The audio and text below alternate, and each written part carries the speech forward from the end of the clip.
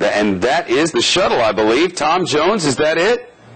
Yes, that's the orbiter Atlantis, and it's headed straight in from the south towards Edwards Air Force Base. The pilots have to make one big looping spiral to line up with runway 22. So that's in the last 5 minutes when they take over manual control. And you talked about feeling the wind. I'm guessing they're getting low enough now to where, does the thing shake, rattle, and roll? Is it a smooth ride on a day like this, or what? Well, they're still hypersonic right now. They're actually about Mach 5 or so, and so there's not a lot of rumble yet. But once they get down to the last 5 minutes of the flight, as they begin to approach the sound barrier, it's like an old bread truck going down a dirt road with a bunch of potholes. It's really a shake, rattle, and roll kind of ride. It's not a new vehicle, Trace Gallagher. In fact, it's getting on up there. Well, you know, Tom's being generous because really one of the analogies he used a long time ago is it's like flying a brick with wings. I mean, there's no way to really control this thing except with the flaps. There's no there's no power, so you kind of have to glide in there. And I think we're kind of missing the bigger story here. One of the big stories is the fact that, yeah, these guys have been up there for 2 weeks, but there's one person on that flight, Sunita Williams, who's been up on the space station for 6 months, and she switched out. Clayton Anderson is now on board the International Space Station, and Sunny Williams is now on board the shuttle, coming back for the first time in 6 months, and she said the first thing she wants to do is grab a big old slice of pizza, so she'll be one happy woman when this thing touches down a few minutes from now, Shep. We're watching all of this through the eyes and ears of Mission Control in Houston. Our Chris Gutierrez is there now. Chris, are they noticing any kind of problems whatsoever? Shepard, apparently everything right now is on the go, and they are happy with the way the orbiter is performing. Right now, we're told the speeds are probably around 2,000 miles per hour as they are now within our sight, Shepard. And to kind of reiterate what Trace was talking about, Sunny Williams, when Sunny Williams actually lands back here on Earth, she will become one of the most decorated female astronauts in all time, Shep. She has conducted more time in space involving EVAs, that's a NASA's term for spacewalks, than any other female astronaut in history. Space Shuttle Atlantis launched 6 astronauts for its 28th flight and the 118th shuttle mission, and she's coming home.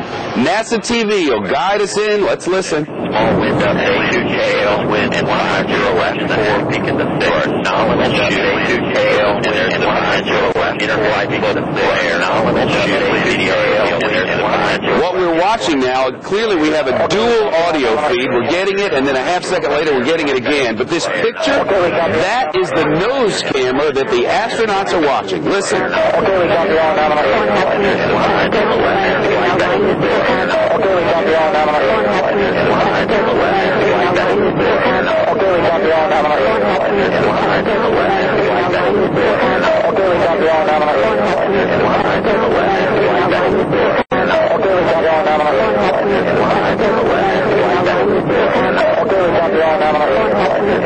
You know what's happening here? This sound is looping and looping and looping again, and NASA Select sound is not what it could be today. But Tom Jones, man, I don't know if I've ever seen a thing this clear. It's gorgeous. It's a great shot of the orbiter coming in and now starting to bank towards the runway. They do about a 270 degree, about a 3/4 complete circle as they aim around towards runway 22. And the 2 pilots up there, Rick Sturckow, the commander, flying manually now, and Brew Archambault in the right seat, the co-pilot, coaching him, keeping him on the numbers as he heads down towards the runway's inner glide slope. If a 747's landing, they can put it on autopilot.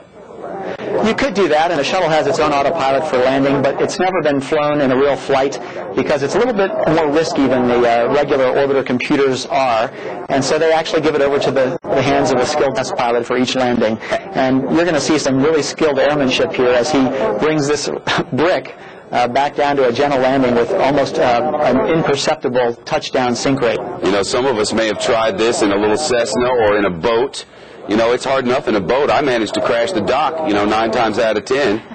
Now, the big challenge here for the pilots is actually trying to keep their heads up and look out the front window through that heads-up display that we were just watching a few moments ago. The feeling of gravity, of deceleration, means that helmet on your head is making you slump forward, and the pilots have to fight to keep their heads up. And as Trace mentioned, Sunny Williams is really feeling the deceleration the most. She's getting used to Earth gravity for the first time in more than 6 months. Adam Housley at Edwards Air Force Base, can you see the thing coming in? Yeah, Shepard, you can see the little speck in the sky. Obviously, our camera can't pick it up because it's not as strong as our eyesight is, but it's an amazing sight to see the little white speck coming across the sky. And as you were talking with Tom about maybe 35 seconds ago, you heard the double boom, the boom boom, and the windows shook here at the National Aeronautics and Space Administration Dryden Research Center at Edwards. And it was neat to see the windows shake and the doors shake, and everybody gets a big smile on their face because they know that shuttle is very close to coming in and making that landing on runway 22, Shepard. It comes in, by the way, at about 225 miles an hour.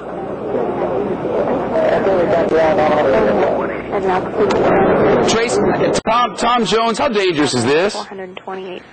There's an element of risk because the shuttle is, as you mentioned, unpowered, and so they have one chance to make it right. And if you run out of airspeed too early or you balloon in the landing, you could blow a tire on touchdown and go zooming off into the weeds. And you're talking about a $2 billion spaceship and, of course, 7 valuable crew members on board. So it's a very demanding piloting task, and especially when you've been weightless for 2 weeks, you have to fly precisely now as you have in the simulator, but now you're doing it for real. Tom, NASA has fixed its audio feed, and we're watching what the pilots see on the nose cam. Let's listen to NASA TV. 1 minute to touchdown.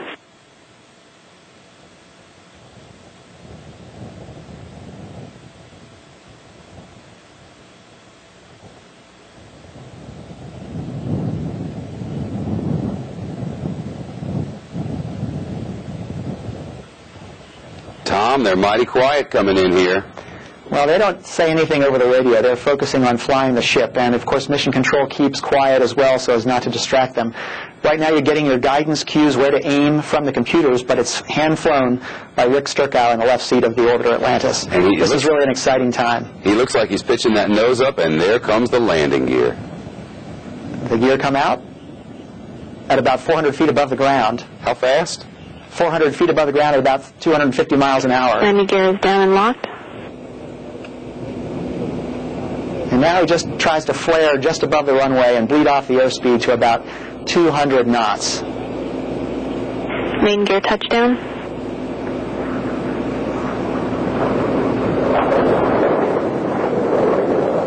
And there you go. What a sight, isn't it? Nose gear touchdown. Big smiles on everybody's faces on board. Atlantis rolling out on runway 22 at Edwards Air Force Base, wrapping up a 5.8 million mile mission. Atlantis completing its 28th mission, leaving the International Space Station with more power generation capability and bringing home Expedition 15 astronaut Sonny Williams after 195 days in space. You know, we watch these things, and some of us have been down and watched them go up and come down in Florida, and it just seems so routine. And if you sit back and think about it for a minute, we just sent people up into space again, and we've gotten to where we do it with such regularity that it's just sort of a passing mention. Tom, it's truly astounding. When I landed at Edwards 6 years ago on Atlantis, there was no question in my mind that we had just pulled off something that was amazing, and I think these crew members feel the same way. Wheel stop. Atlantis, Houston, copy, wheel stop. Welcome back. Congratulations on a great mission. Good job installing S3-S4, continuing to expand the space station in preparation for adding modules from more of our international partners and stepping stones for the rest of the NASA exploration plan. Well, that was very corporate. Hey, Tom, do they feel weird now? I mean, there's gravity all of a sudden. Oh, that's right, and they've been feeling that on the way back down, but now it's actually hit home, and you feel, Shepard, like you're wearing a lead suit, and it's going to take all of their muscle effort to get out of those suits. Okay, we're with you on page 5-3. I wish they could just come down a jetway, a gangway there, and wave to everybody, you know. That's true. They'll be out in about 45 minutes or an hour, and you actually have a couple technicians who help you stand up when you come through the hatch, and then you can sort of wobble your way into a nice Barca lounger and take your ease for a while. Is the heat still radiating off that thing, or does it calm down pretty quickly? It does. It actually radiates for about an hour afterwards. It's absorbed a lot of the heat from re-entry, and now it's just sort of like an oven with the door open. And as that heat dissipates in the air, you can still feel it when the crew walks around about an hour from now. Huh.